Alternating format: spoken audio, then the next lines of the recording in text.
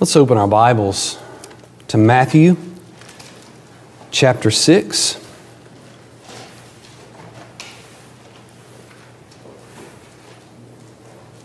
And then Mark chapter 11. Put your finger in Mark chapter 11. We'll read Matthew chapter 6, verses 14 and 15.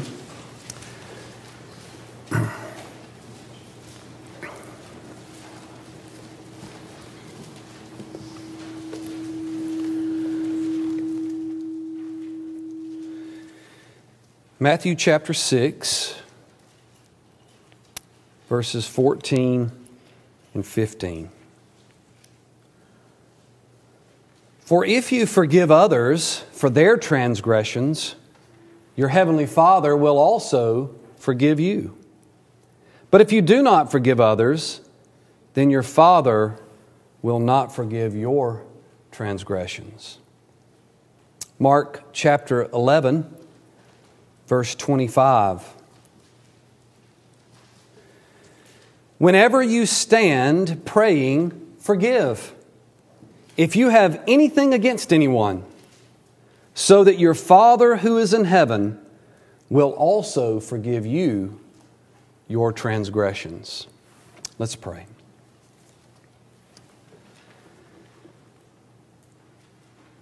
Heavenly Father, we bow before you at a time that we know we are in need of the Word to be preached and the Spirit of God to illumine the truth of the Word to our souls. We have nothing in and of ourselves that we could even bow before you. We only come in the righteousness of your Son, the Lord Jesus Christ, asking for your mercy in the time of preaching for the preacher, and that the hearers would hear the truth of the Word by the power of the Holy Spirit. May the Spirit use the preacher for your glory, and the people hear the Word of God unto your glory. We are weak people, and we are in need of the Word and Spirit to work in us, so that we may live in this complicated world, giving glory unto you. Lord, will you focus our minds by the power of your Spirit, that we would listen and hear well today, that our minds would not go out to strange and odd places, or we would not be thinking of other things in the world, because those things will be there for another time.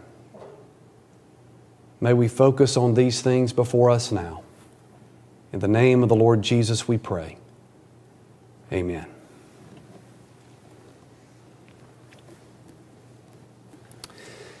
When we last were in this study on forgiveness, we had come to a place to realize the major foundation and the work of forgiveness in us. We had mentioned two main themes so far that we were working through in the idea of forgiveness as a way of life. This is part 2, forgiveness as a way of life, part 2. Firstly, we had said we needed to recognize the two major biblical and theological elements of forgiveness. That was pardon, that which is the judicial element of forgiveness. God alone, actually judicially in the great court of heaven, God alone is the one who can forgive sinners. We can't do that judicially. So we are in need of this biblical and theological element, a great understanding of it, to see that we need the pardon of God. We need God to pardon us of our sin before Him.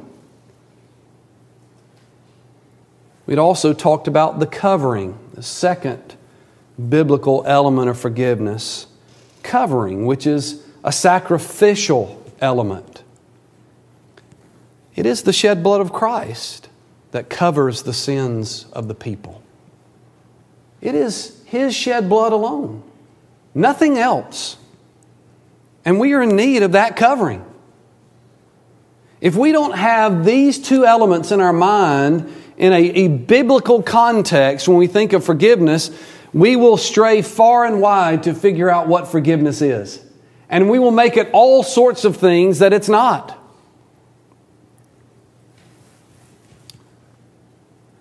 We can even talk to the world about forgiving one another, but if they do not really understand these biblical elements of forgiveness, it will not happen. It will not happen.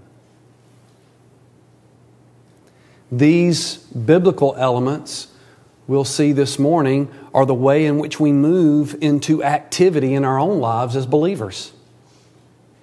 These are foundational principles, elements of forgiveness that we need in order to have forgiveness in our daily lives. If we're going to talk about forgiveness as a way of life, this is the context. We need these two major biblical things to have them in understanding. The pardon of God in a judicial sense and the covering of our sin, the putting away of our sin through the shed blood of Christ. And of course, all of that is applied by the Holy Spirit. Secondly, though, we said recognize the two major foundational mentalities of forgiveness. Recognize the two major foundational mentalities. There were biblical theological elements, and then we were going to look at these foundational mentalities. Firstly, forgive others as you have been forgiven by God. This needs to be a mentality that we work off of. The scripture that we've read this morning plainly teaches this. Whenever you stand praying, forgive if you have anything against anyone, so that your Father who is in heaven will also forgive you your transgressions. When Matthew wrote his gospel and says, if you do not forgive others, then your Father will not forgive you your transgressions. This is a mentality that we need to put into our minds. Forgive others as you have been forgiven by God the Father. If you simply want to work at forgiveness in your own power and ability, I can guarantee you'll fail at it. A, because the Scripture says so. B, because experience proves it. And I need no further experience than what I've known in my own life. If I'm simply trying to forgive somebody of something that they've done against me that I think was not right or I didn't like it or whatever it may be, if I'm simply trying to do that by my own power, after a while it just doesn't work. I have to think about something different in a biblical foundation and have an understanding here that God the Father has forgiven me, pardoned me through the work of His Son by the power of the Holy Spirit, and therefore I need to forgive others as I have been forgiven by God. That's the mentality I need. Not just trying to be a better person. The world's trying to do that all the time, and that gets more complicated.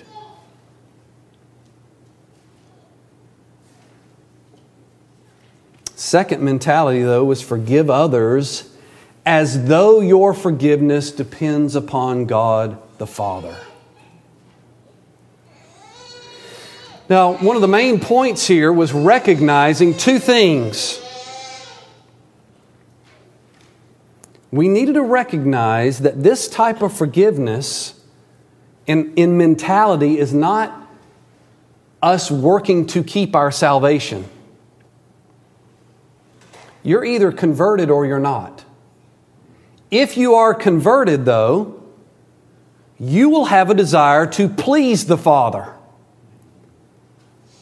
That desire to please the Father will cause you to think about forgiveness and act in forgiveness, but mostly, first right here, think about forgiveness in the basis of what God has done for you, and therefore recognize someone who lives their life saying that they are God's child, but they can never forgive anybody else for what they've done.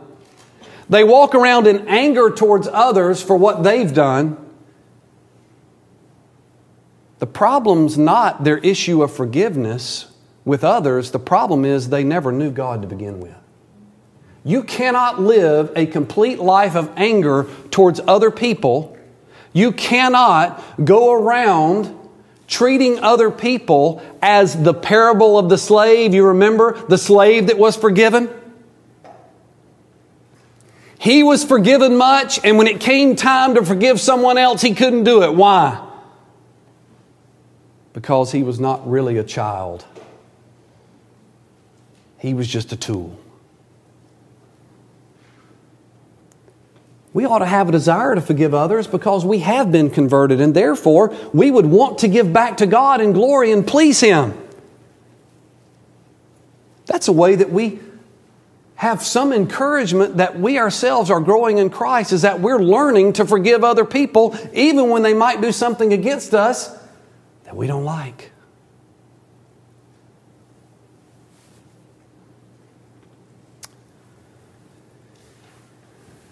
This mentality moves toward the importance of activity.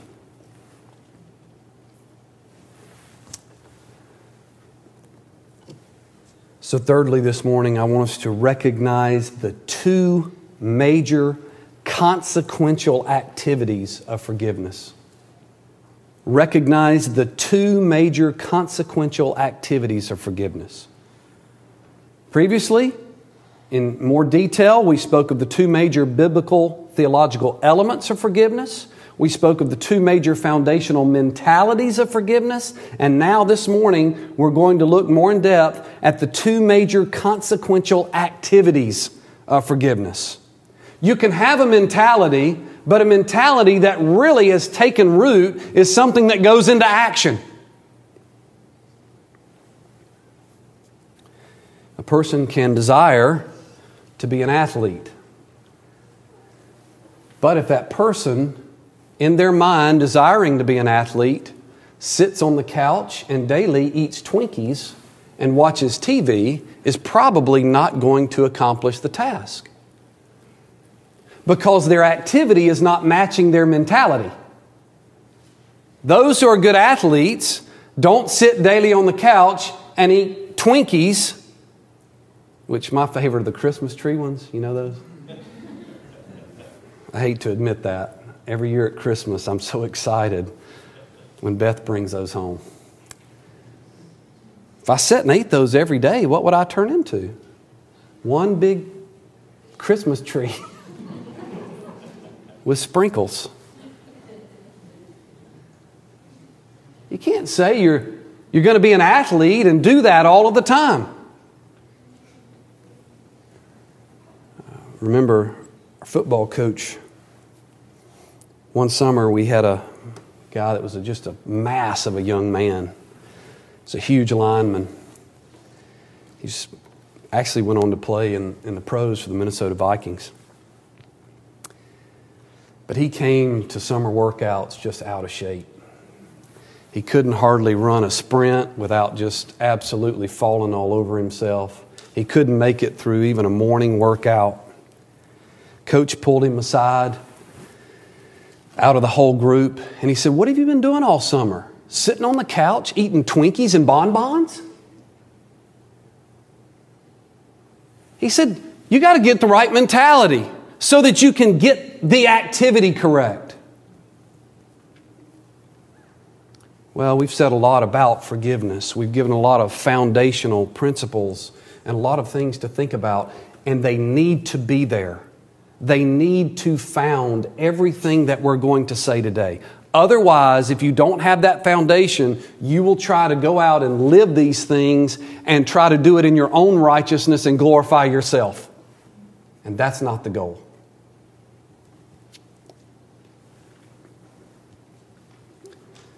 When Matthew records the words of Jesus in chapter 6:14, he says, "For if you forgive others of their transgressions, your heavenly Father will also forgive you. But if you do not forgive others, then your Father will not forgive your transgressions." This passage doesn't just leave us with a subjunctive statement of the if and, or the if but. It gives us the context to say there is an activity here. Forgive. In Mark chapter 11, when Mark records this and says, whenever you stand praying, forgive. We talked about earlier the mentality of forgive others as you have been forgiven. Now we have to talk about the activity. Moving the mentality into an activity. Forgive others as you have been forgiven. It's now an actual activity. Firstly, we need to see it's a mentality altered into actuality. A mentality altered into actuality.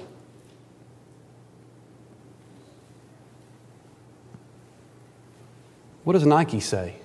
Just do it. Now they've got a whole nother meaning for that.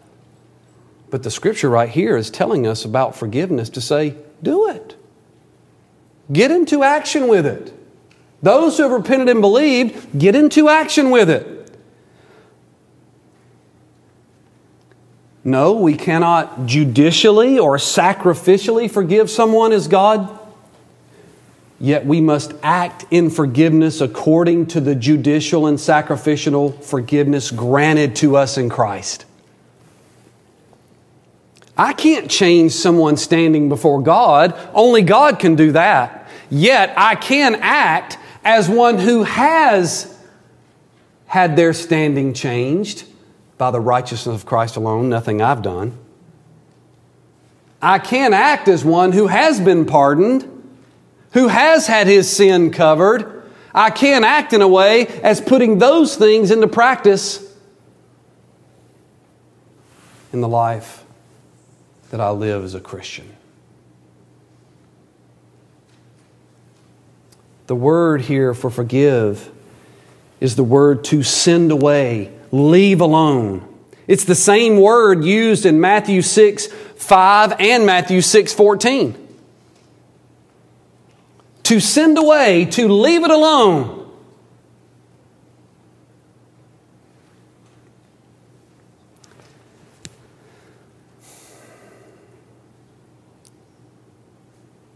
I think sometimes we want to act as if there's a whole lot of things that we have to put on top of the Scripture and to really clarify something. But right here, Jesus says, forgive. It's just that plain. Now, are there questions? Yeah, and we'll deal with that a little bit later. But the first and foremost mentality of a Christian ought to be, forgive. Don't walk around holding everything against everybody. Don't be like the slave or the servant or the one who God dealt with who couldn't show forgiveness to others.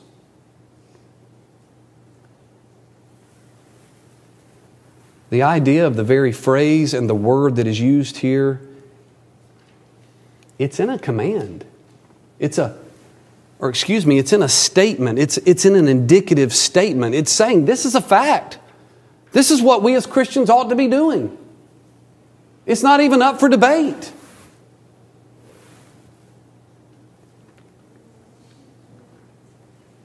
It's the idea of being able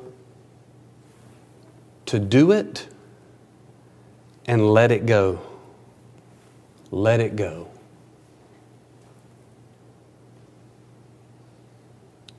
Now, I'm not using just do it and let it go because this is some kind of commercial theme morning or something, or Disney Day or something like that. When I say let it go now, all you can think about is that Disney movie, that girl spreading ice everywhere.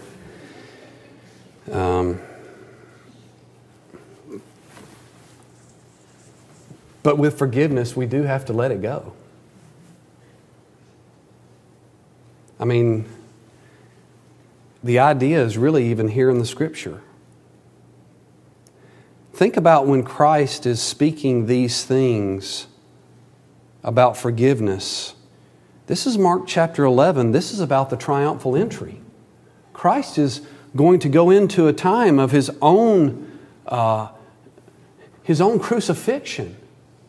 That He Himself would be taken under the grip of a local government and taken under the grip of Jewish leaders and taken under the grip of the Roman government. And he would be whipped and beaten, and he would be put onto a cross, and he would be questioned as though he had been some kind of criminal. Yet he's the Son of God walking around among men. What was his mentality hanging on the cross?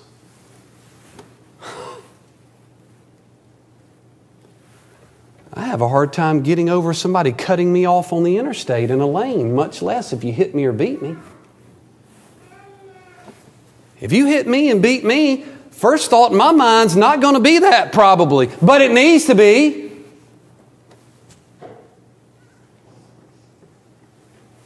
Christ forgave others who sinned against Him. Why shouldn't His followers forgive others as though they've been forgiven by God? Think even about Christ's disciples. Because you can say, oh, Brandon, you're bringing up Jesus and He was perfect. Don't use Him as an example. Well, He ought to be the best example we have. But think about Christ's disciples. They forgave others that sinned against them. Think of somebody like Stephen. Can you imagine preaching the sermon that Stephen preached, and then at the end of it, nobody applauded.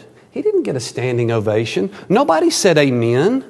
He didn't hear a well up of people stand around and go, amen, brother, preach it. They're throwing rocks at him. As he's finishing, they're killing him.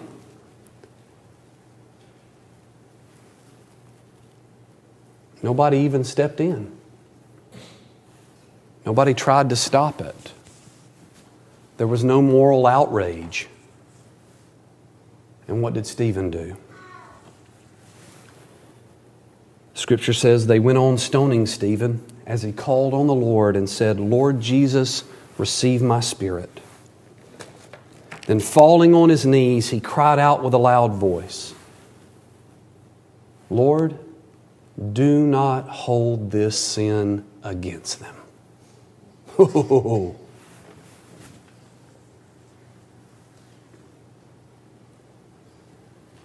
Stephen didn't have the authority like Christ to forgive sins. We talked about Christ's authority to forgive sins.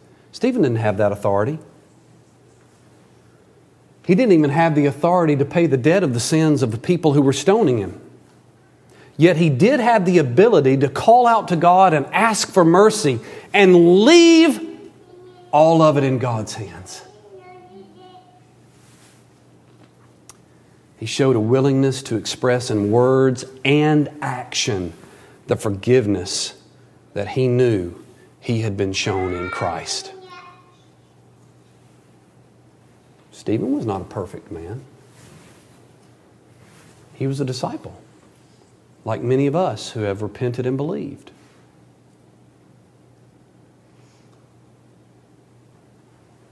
This is an extreme example. The man's being stoned, and yet he's willing to hand it over to God.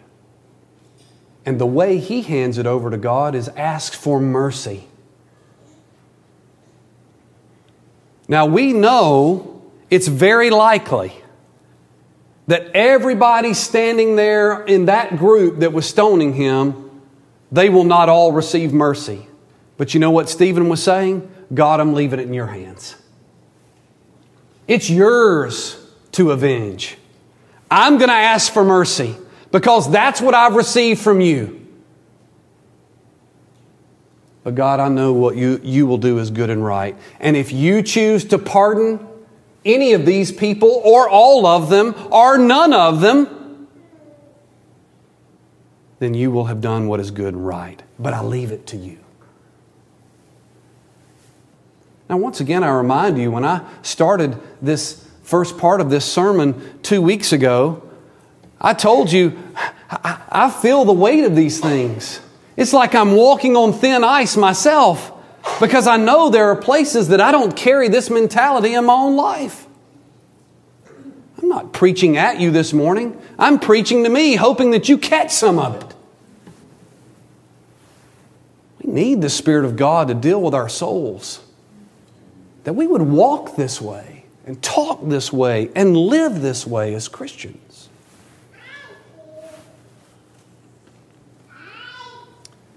Some of the offenses committed against Christ and His disciples were not as extreme as Stephen's. They were less of an issue. Maybe even some of them were petty. Can you imagine how many times someone called the disciples names?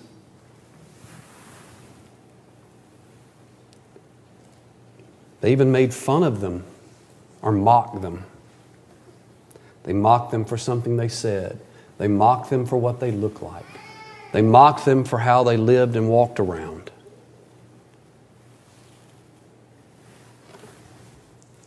But you don't see Jesus encouraging the disciples every time they're mocked. Go punch somebody in the face.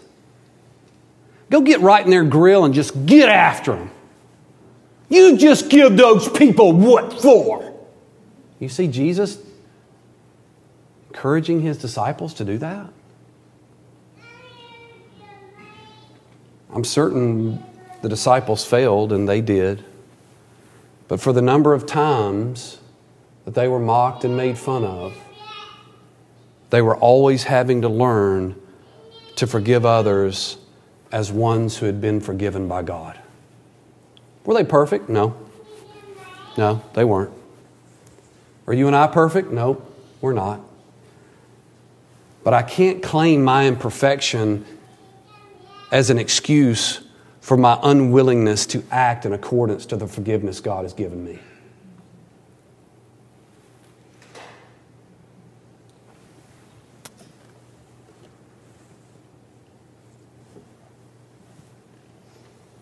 Even in the death of some of the other disciples, they looked toward forgiveness. Can you imagine them sitting and hearing the words of Christ in Matthew chapter 6 and Mark chapter 11? They were still learning, still growing, still having to deal with what these words meant. Are you starting to get the weight of what Mark records? Forgive if you have anything against anyone, so that your Father who is in heaven will also forgive you your transgressions. There's weight to that. Honestly, it would be a lot easier to skip over some of these passages because I wouldn't have to think about it myself. But there's a weight to those words that we have to deal with.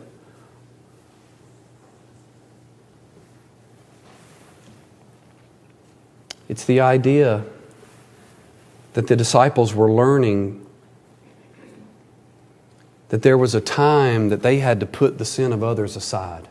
They couldn't actually judicially or even actually cover the sins of those people, but they had to take that mentality and use the mentality of that word, aphiemi, put aside, send it away. And they had to use that mentality and put it into action to say, I'm going to let it go. I'm going to put it aside. I'm not going to walk around having that dictate all my life. How many times has someone said something about you, done something against you, and it has really either A, hurt you or made you very angry?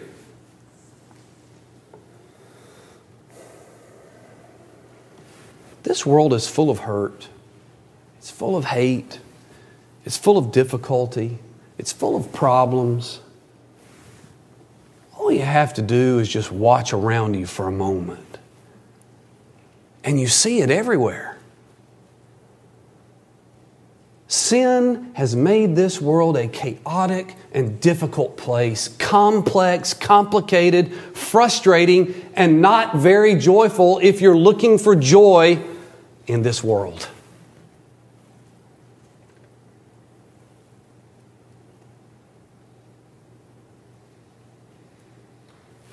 Sadly, though, the world doesn't want real forgiveness. The world likes the chaos.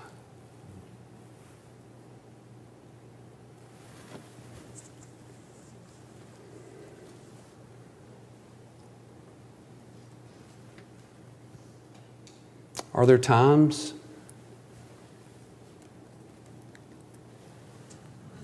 that we should desire someone's repentance for a sin?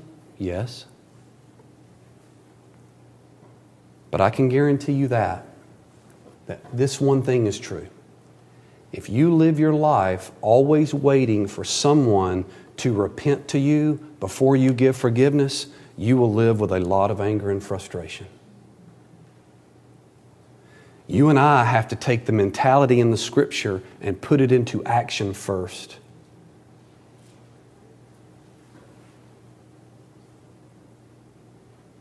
How many times do we hold on to the petty thing of someone else or even the sin of someone else against us, and we let it drive us? Some of us grew up with imperfect parents and homes and family members.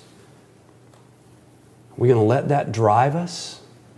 Or can we take the forgiveness that we've understood in Christ, apply it in our lives, and move forward? Putting some things behind, leaving it to God. God will sort it out. He will deal with it. The Word promises it. Romans 12 promises it. He will deal with it. But for you and I to carry the burden of being so angry about this thing or that thing or this sin against me, to continue with that day in and day out. Honestly, if you understand properly, that's the way of the world. What we see now has been building and building and building because there's all types of anger in the world. It's not just America. It's every place, every nation. There's difficulty and frustration and hurt, and it builds because man doesn't truly want forgiveness. Man wants vengeance. How many times have you seen a movie where at the very end the bad guy gets it? And in this little place inside you say, yeah, if I were there, I'd have given it to him too.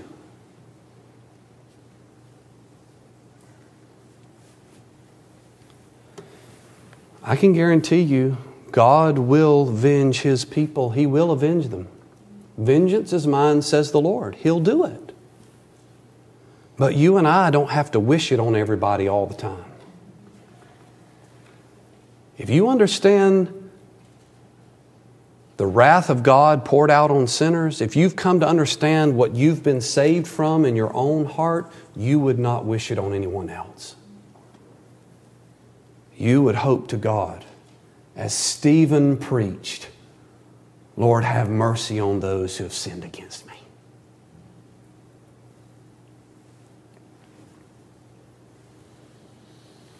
Even if these are mental and emotional sins and things that have been done against you, pray that the Lord would give you the ability to move on from those things, to set them aside, as the Word says.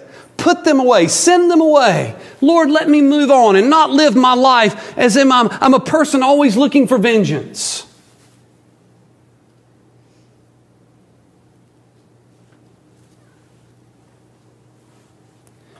You may be asking a question this morning, and it's a really good question if you're asking it. The first question is, how? How? How can I do this? Well, you can't. But for those who are believers, we have the Holy Spirit indwelling in us. What do you think the Spirit of God is doing? You think the Spirit of God really genuinely indwells the believer and works in our souls and deals with us? The Scripture says He does. The Scripture says the Spirit of God works in the souls of believers. We have the Spirit of God indwelling us. He enables us not only to repent and believe of our own sin, but in sanctification, He enables us to go to God and take sins that have been committed against us and frustrations and all types of things and commit those to Him and to ask for mercy that we would not live a life of anger.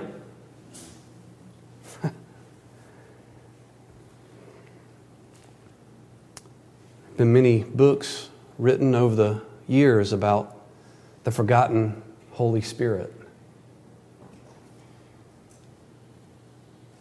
Sometimes the Spirit of God is misused in terminology and language. Sometimes the Spirit of God is blamed for all kinds of things the Spirit of God doesn't do. But we know that the Spirit of God indwells believers. That in our very souls, the Spirit of God is working. For those who have repented and believed, we've been enabled to do so because the Spirit of God regenerated us. He moved us. He changed us from death to life. And sometimes I really need to stop and think a minute that same Spirit that enabled me to repent and believe is the same Spirit that would enable me to forgive others. Because I need to take that which is in my heart, which I have anchored there, whether it's in anger or frustration or hurt or whatever it is, and I need to ask the Lord to give me the spirit of forgiveness that has been shown to me.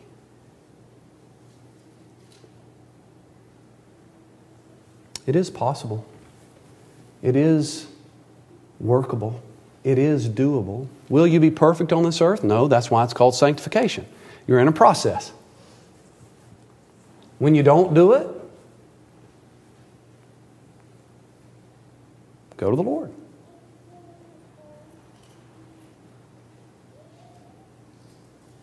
This is the type of process the disciples were having to live through and learn and grow in, and we're in the same thing. But the Spirit of God indwells us. Gives us that ability.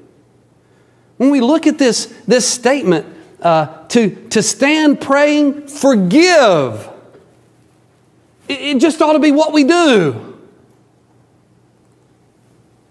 It's kind of hard to recognize that.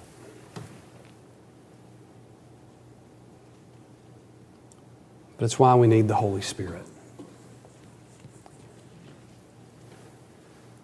One author said, "This then is the governing rule.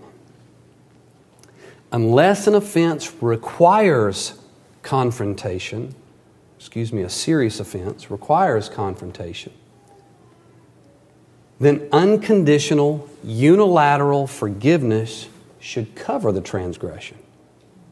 The offended party in suffering the offense is following in the footsteps of Christ." Now, this writer says this ought to be the governing rule. Why should this be the governing rule? If everything that's done to us, we have to go confront everybody over what's been done to us. Let's just play that out just for a moment in marriages. Every time something is done against you by your spouse, or it bothers you, or it takes you this way or that way, whatever it may be. And there's varying degrees of that. Sometimes there's little things that happen and it bothers you a little bit. There's other times bigger things happen and it bothers you a lot. There's sometimes things happen and it just torques you out of the frame. And think about it for a minute. In your marriages, every time something is said or done or something happens, if you spend your marriage confronting each other over absolutely everything, how's that going to go? That's going to be tough, isn't it? If you live a life of confrontation because you think everybody's sinning against you all the time, then you've not understood forgiveness. There ought to be a governing rule. Unless there's some serious offense that requires confrontation, then unconditional, unilateral forgiveness should cover the transgression. Sometimes you just have to move on from something and say, "Lord, give me the grace to move on. I don't really know why they said that. Maybe it's not the time to even talk about why they said that. Sometimes you just have to move on.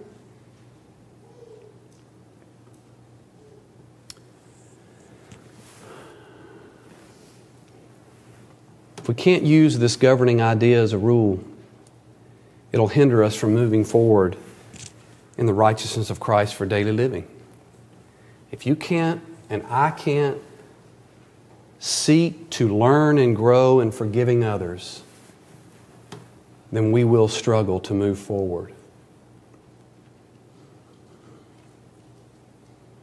The other thing it will do is if we can't use this as a governing rule in living life, we become a clanging cymbal and the nagging drip who confronts every person in every instance of personal offense against ourselves.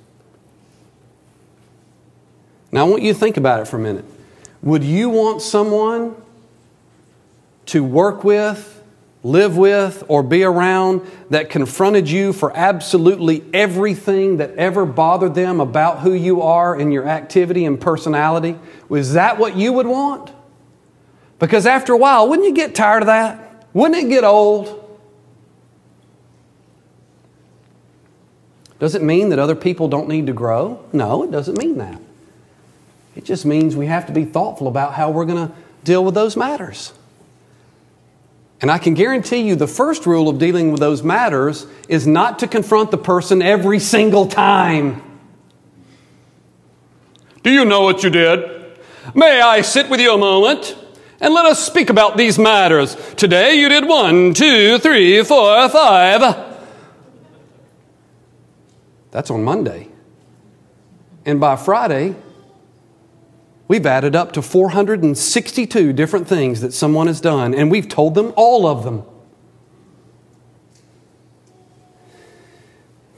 This is just not the mentality of Christ. It's a mentality that the disciples were having to learn to work through, to grow in.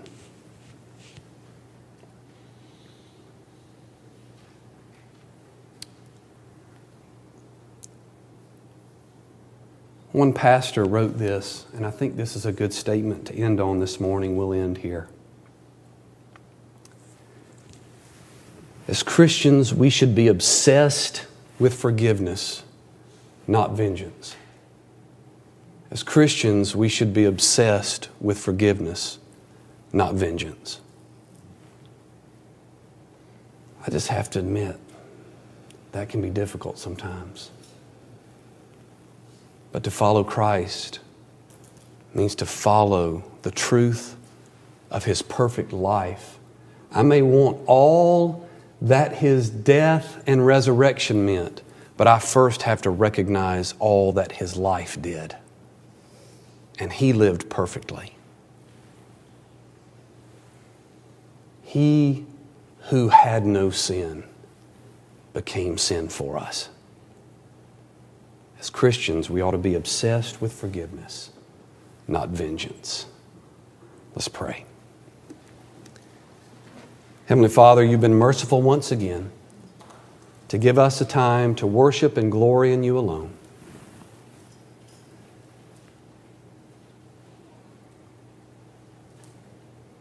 Lord, whatever questions may be in our mind about this teaching,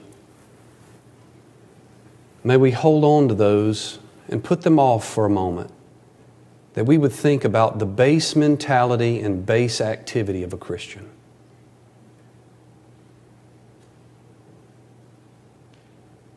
May we dig our wells deep in that foundation and then see later how questions apply once we've really sought to understand what it means to have forgiveness as a way of life. May we glory in Your Son alone through the precious work, His person, and His blood that was shed for sinners. May we glory in Him alone. It's in His name we pray. Amen. Hymn number 147.